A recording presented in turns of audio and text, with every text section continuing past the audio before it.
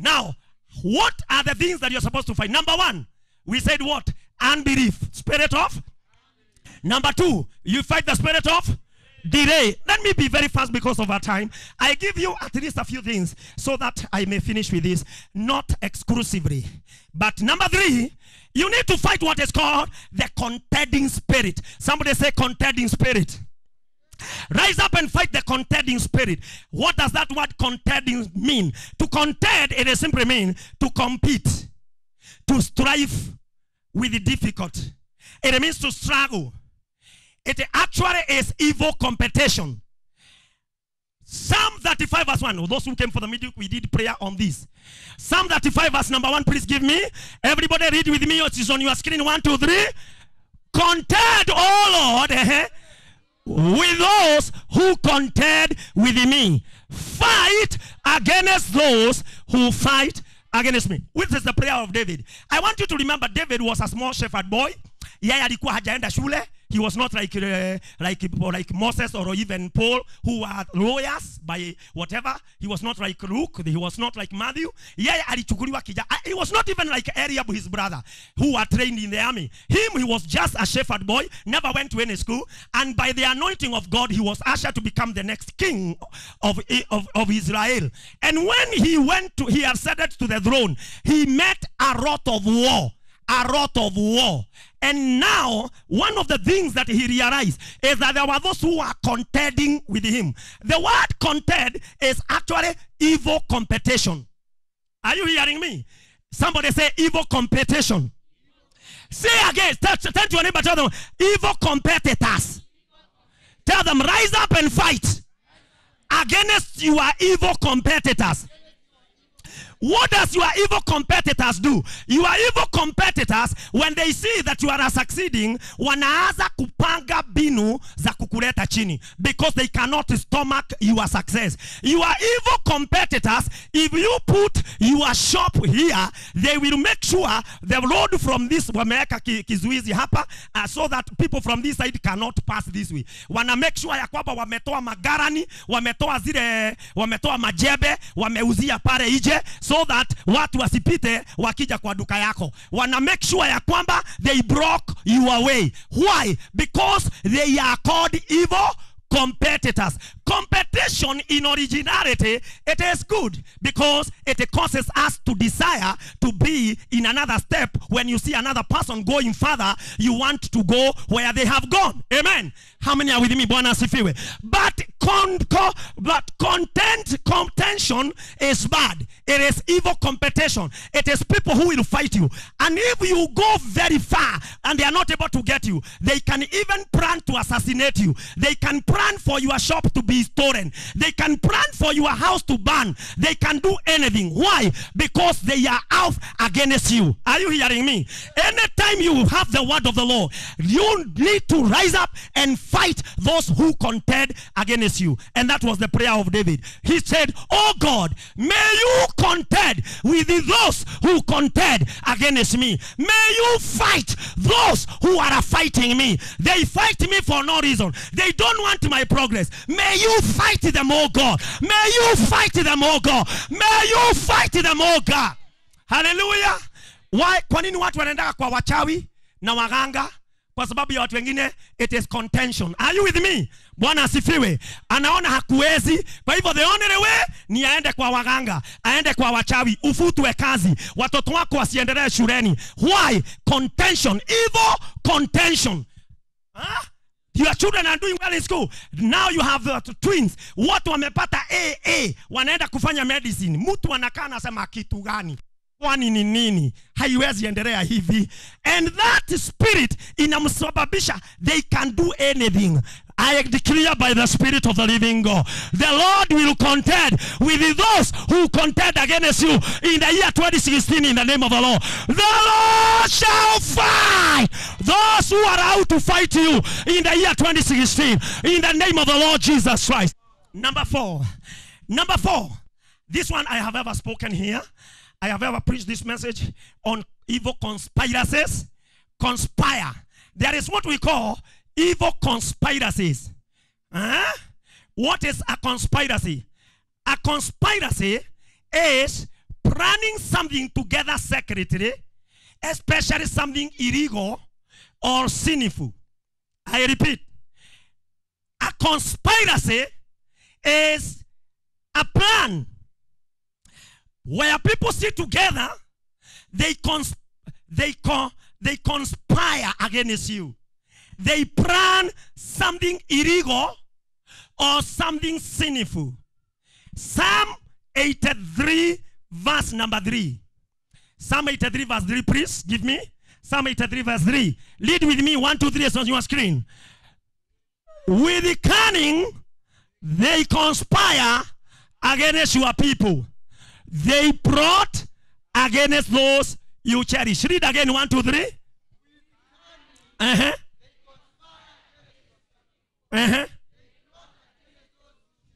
Now you understand. There is something called evil, cunning, conspiring or conspiration or conspiracy, which is a plot.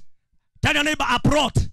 Mwambie binu, mwambie mpango, mwambie jama, mwambie hira. Amen. Are those the words?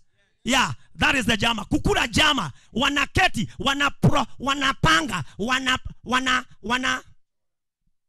wanachora kulingana na chef. Bwana tukuzwe sana. Wanachora. Na wanapaint hiyo mchoro. Wanakula kiapo ya kwamba come this and this, we will be able to finish this guy. I'm telling you, hii dunia inaitwa dunia. Utapenda tusipende, huko ndio Mungu ametuweka. Maandiko inasema, though we are in the world, we are not of the world. The weapons we fight with are not carnal, but they are mighty through God to the pulling down of strongholds. Amen. There are people who conspire. It is called the spirit of conspiration. Anytime you have a prophetic word from God, there will be conspiration. They will sit together, they will plan, they will plot to finish you. Lift up your hands once again. Say, in the name of Jesus. And by the blood of Jesus.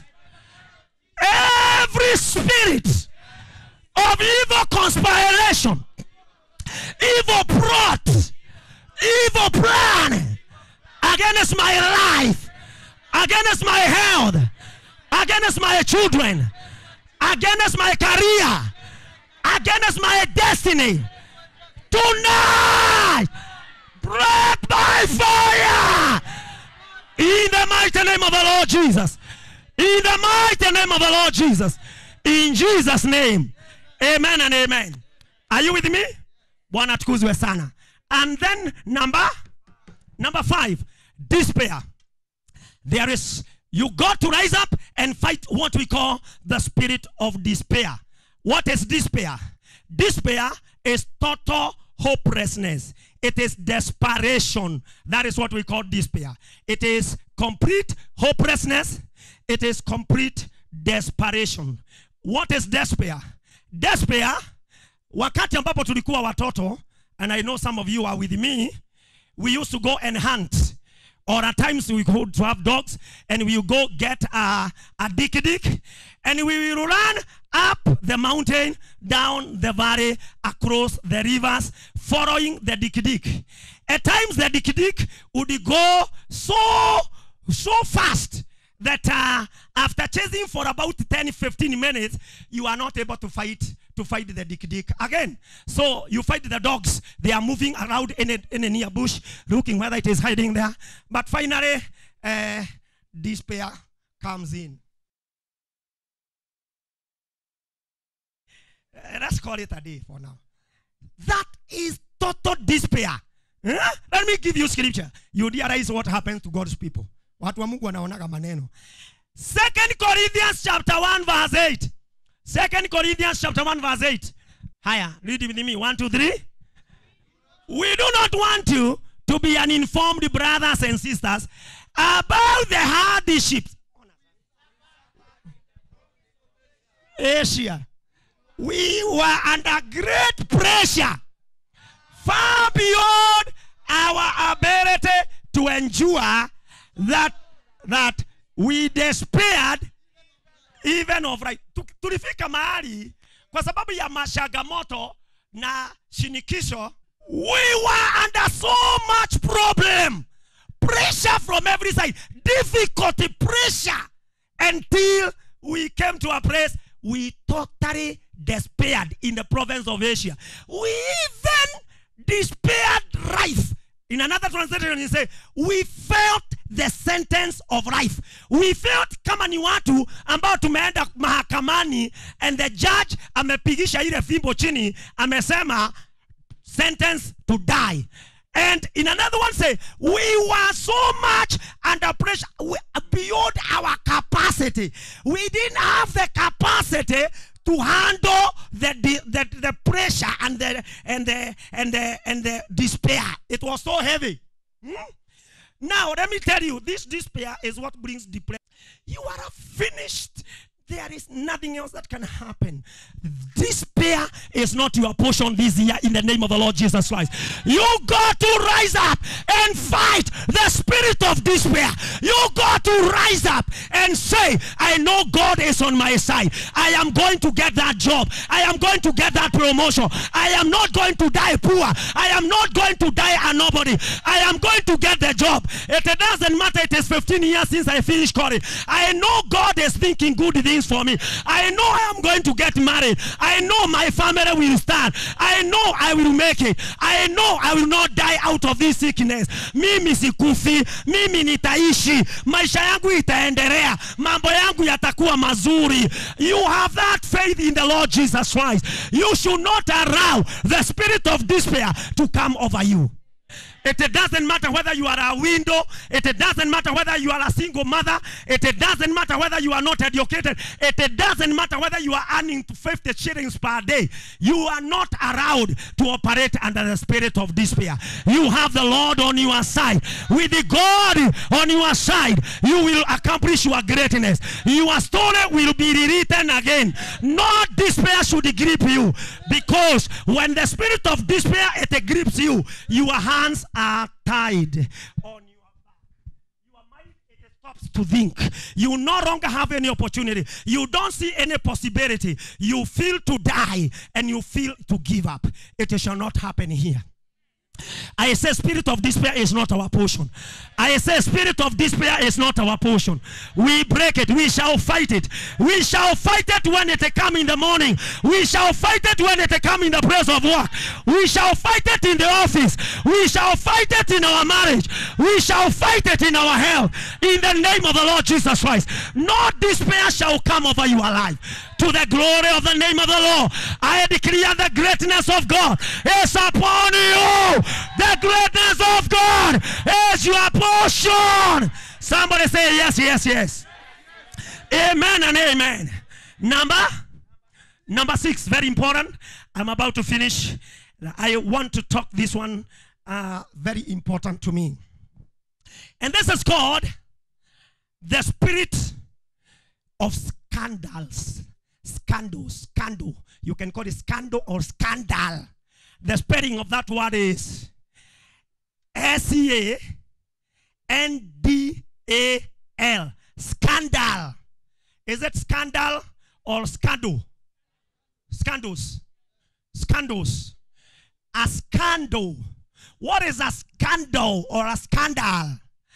A scandal is an evil plot. It looks like a conspiracy, but this one is different because it is aimed to assassinate your character. It is aimed to assassinate your reputation. It is aimed to destroy your reputation, your standing, your integrity. Are you with me? It is called scandal. Bwana asifiwe. Now, let me tell you. Matthew 18 verse 7. Matthew 18 verse 7, the Bible says, woe unto the world because of offenses. For it must that offenses come, but woe unto the man by whom offenses come. Offenses cause people to stumble. That word offense, those who bring offense, is also the word scandal. Now, a scandal is something that is, let me explain in a better term. It is this is the explanation. It is something disgraceful which causes disapproval. It is a true or false talk, gossip about someone's misdeeds. In other words, somebody follows you and see that in the year 1989, when you are in secondary school, you befriended a girl. And that girl did this and this, and then you did this. Then the whole thing is erupts, and then it is used to bring you down because it's a scandal. It is something that is calculated towards bringing you down. Are you hearing me? How many are with me? Blessed be the name of the Lord. Bwana sifiwe. Yeah.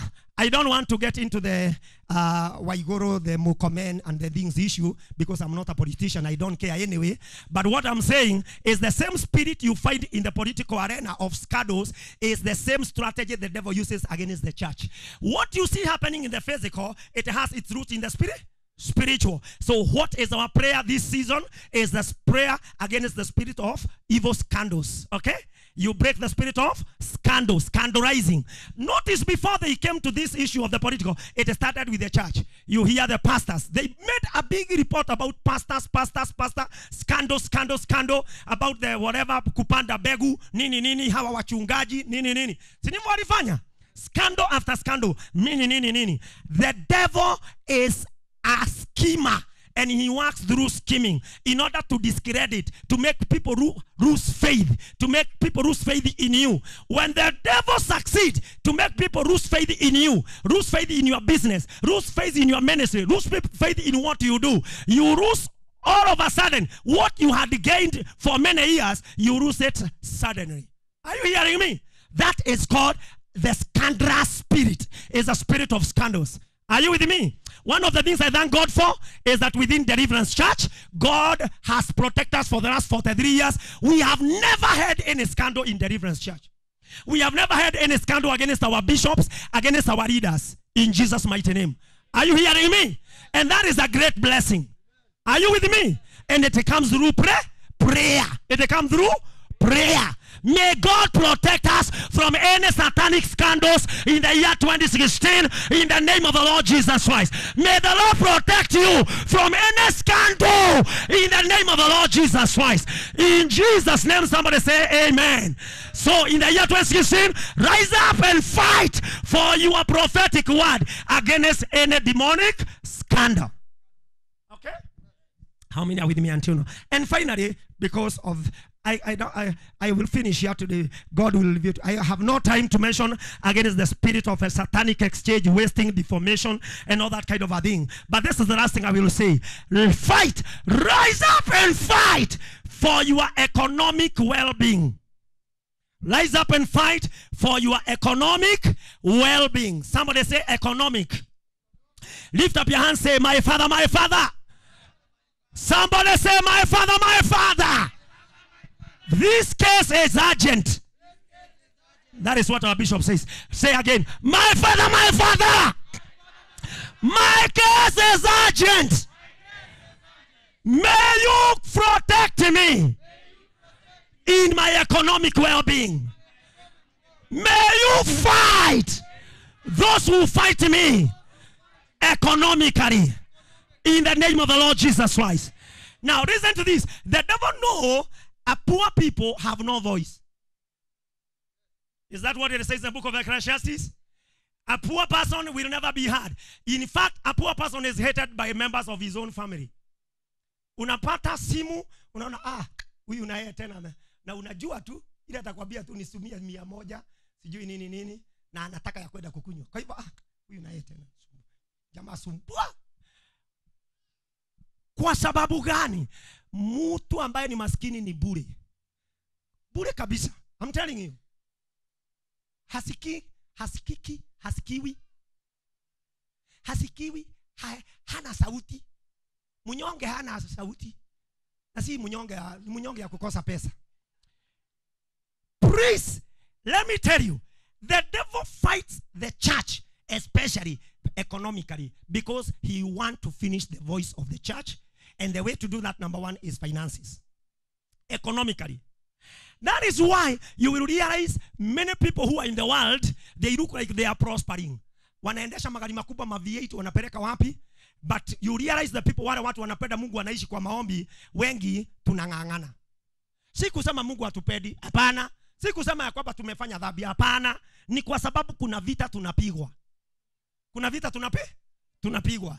But I declare to you, our destiny is bright in Jesus' mighty name. You are rich and not poor. You are above and not beneath. Wealth is your portion. Riches is your portion. You got to rise up and fight for your economic status, your economic well-being in the name of the Lord. You got to rise up and say, I will not die poor. I will not live in the economic status of my father. I got to disapprove those who said in our family, nobody will drive a car. Nobody will build a house. Nobody will own anything. Nobody will become anybody. I will rise up economically. I am an economic powerhouse in my father's family. I am an economic powerhouse among my brothers and sisters. The devil shall not steal from me. The devil shall not take my money.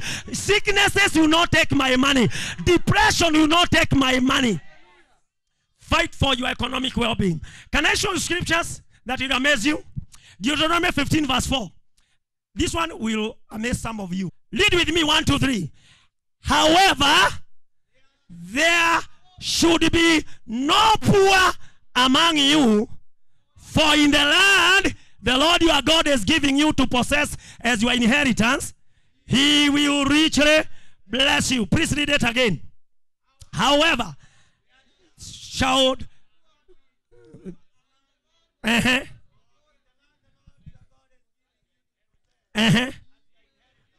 I read a number of Bible. The one says this. However, there need be no poor people among you. However, turn to your neighbor, tell them, however, there need not be any poor people among you. Amen. In other words, hapastahili pawe watu maskini miongoni mwenu. Kwa sababu gani? Kwa sababu katika nchi ambayo Bwana Mungu wenu anaenda kuwapa, atawabariki sana. Atawabariki sana. Atawabariki sana. Atawabariki sana. Inua mkono, sema, Baba Mungu wangu, nibariki sana katika nchi yenye unanipa, kwa jina la Yesu. Amen and amen. Hallelujah. How many are with me? In other words, another one say, there shouldn't be any poor among you. Tell your neighbor, there shouldn't be. Mwambie hapastahili pawe. In other words, according to that scripture, it means this is the way things are supposed to be, but we regret that is not how things are. Umeshika hiyo? How many are with me? Bwana asifiwe. Tell your neighbor, this is the way things are supposed to be. There ought not to be anybody poor among us. Tell them, but unfortunately, that is not how things are. So what does that tell you? It tells you kuna shida. Kuna nini? Tell your neighbor, kuna shida. Haya, tuangalie shida iko wapi. Wacha nikuja niwaonyeshe shida. Hey, hallelujah. Verse number 5 ina highlight shida mahali iko. Verse 5 of the same. Give me verse 5 please. 1, 2, 3. You will receive this blessing if you are careful to obey all the commands of the Lord your God that I am giving you today. Hapo ndio shida hii? Simumaiona? Shida ni nini? Shida ni kutokubali, kutokuwa na hiari ya kufanya nini? Ya kutii sheria na maagizo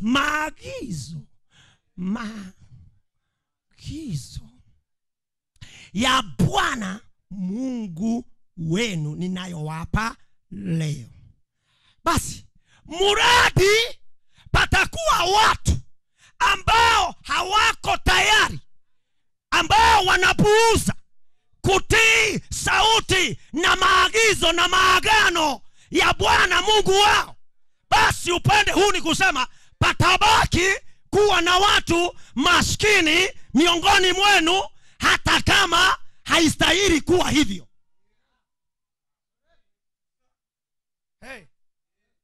Haya, lakini mimi si mmoja wao. Nimekataa. I am not going to be one of them. I say I am not going to be one of them. How many are saying I'm not going to be one of them? Blessed be the name of the Lord. Inua mkono, sema I am not one of them. Sema nimekataa katika jina la Yesu. I am not one of the poor in this kingdom. Sema in the kingdom of God, I will not be counted among the poor. Now notice what Jesus says. This is the last thing I will say. John 12 verse 8. Lead with me. 1, 2, 3. You will always have the poor among you. Sasa maneno iko hapo. Baada ya Mungu kupeana mwelekeo na masharti yake yenye igeodoa umaskini katikati ya watu wake, na watu kupewa choice ya waamue kama wanataka wakae kwa umaskini ama watolewe kwa umaskini kupitia kutisa kufanya sauti ya Mungu Bwana wao. Basi Yesu anafika mahali baada ya kuangalia vizazi na vizazi, conclusion inafanywa baada ya thorough investigation, thorough study, thorough analyzing, and thorough relying on the evidence on the ground, the statistical, analytical, and hypothesis.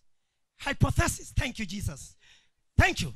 The hypothetical approach to matters of the kingdom. Hey. Conclusion, Yesu anafika mahali anasema kulingana na udasisi wenye umefanywa kwa ufalme, imedhibitika wazi ya kwamba muradi mbingu na nchi zitakuwemo, maskini hawatawahi kukosekana katikati yenu. Lakini mahali maskini wapo, mimi siko. I will not be there. Hapo penye panakolea umaskini, mimi siko. Why am I not there? Kwa sababu nimenawa mikono. Kwa sababu hii maskini imekuja kwa sababu ya kutotii sauti ya Bwana Mungu wenu. Basi mimi sitakuwemo. Nimenawa mikono. Shauri yenu. Nimekwenda. Nitakaa na wale wako tayari kutii sauti ya Bwana Mungu wao, na hao ndio nitafanikisha. May you be prospered this year. May you prosper this year. I say may you prosper this year. May your business prosper this year. Because where there is obedience to the voice of the Lord your God, there is prosperity. Whether you like it, these things are not complicated. Tell somebody these things are simple. Hallelujah. Tell somebody the choice is yours. But tell them, rise up and fight the spirit of economic failure.